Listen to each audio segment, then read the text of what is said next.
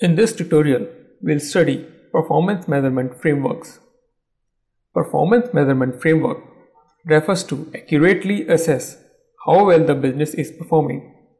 Ideally, the measures will clearly identify those aspects of the business processes that need improvement and those that are working well. Performance measures are also used to evaluate the company's productivity over a set period of time.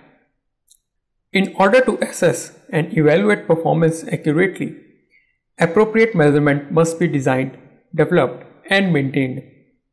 Whichever measures and indicators are used by the process owners, they must reflect the true performance of the process in customer-supplier terms and emphasize continuous improvement.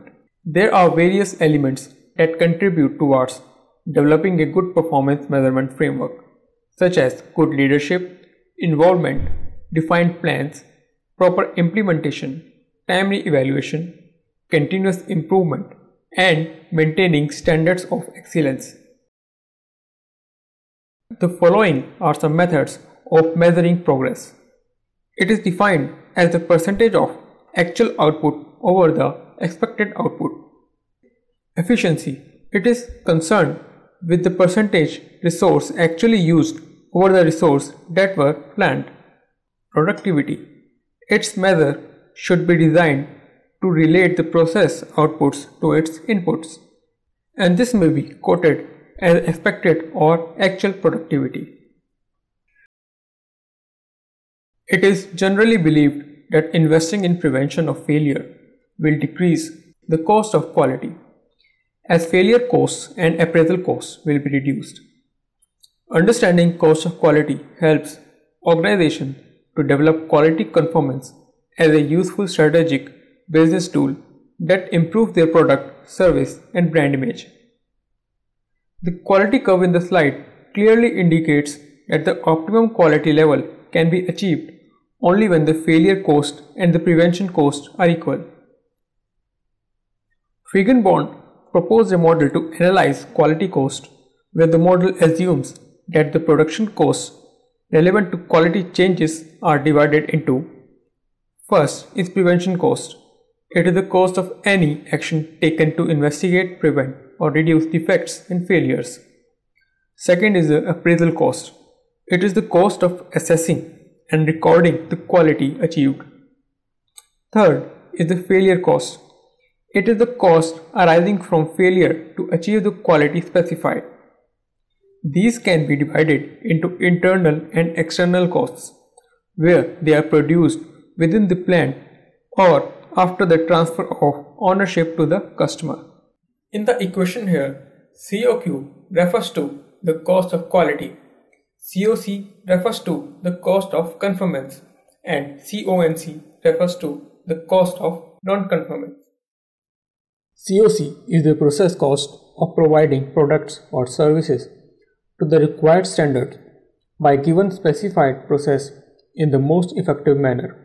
That is the cost of the ideal process, where every activity is carried out according to the requirements, first time and every time.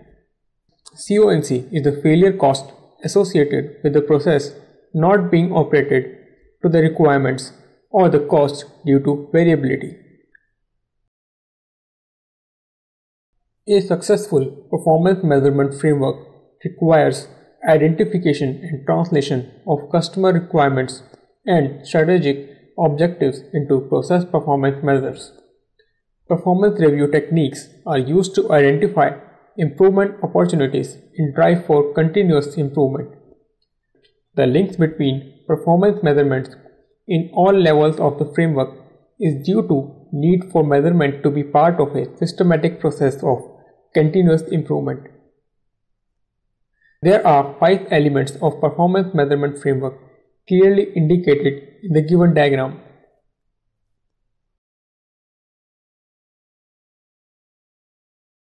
Now let us elaborate the steps for implementation of TQM-based performance measurement as discussed in the slide. First step is to ensure full participation during the introductory period and allow system to mold through participation. Second step is to carry out cost-benefit analysis to the data generation and ensure measures that have high leverage are selected. Third step is to make the effort to spread the measurement system as widely as possible, since effective decision making will be based on measures from all areas of the business operation. Fourth step is to use surrogate measures for subjective areas where quantification is difficult. Example, improvements in morale may be measured by reduction in absenteeism or staff turnover rates. Fifth step is designing the measurement system to be as flexible as possible to allow for changes in strategic direction and continual review. Sixth step is to ensure that the measures reflect the quality drive by showing small incremental achievements that match the never-ending improvement approach.